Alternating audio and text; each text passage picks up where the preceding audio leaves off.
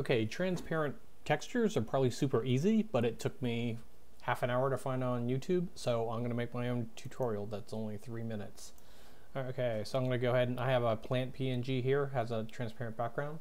Here I'm going to go ahead and make a plane, create 3D object, plane.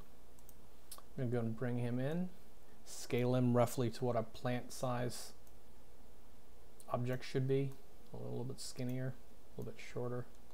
Okay, now we're going to create a new material, right click and create new material. That's fine, collect plant. I'm not worried about that right now. And make sure that we are on our standard materials down here. And under the albedo channel, we're going to drag our plant into that little box right next to the name.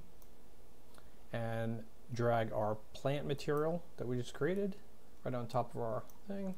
And let's go ahead and rotate it around so it looks where it's supposed to be. Hold Control, get in snaps of 90 degrees. And that's our plant. It's a little giant. All right, I'll shrink him down a little bit. All right, and position him down to the ground. And let's make a couple copies of him. Control C, Control V, Control V, Control V. So stick one behind it. Stick one over here. And drag the last one over here. Those are all plants. Okay, so they're not transparent. So if you go here, you click your material again. All you do is where it says rendering mode opaque, just go and drop it down to cutout. And it should maintain shadows and everything.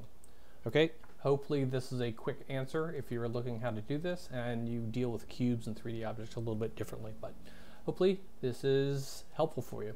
Okay, thanks, bye.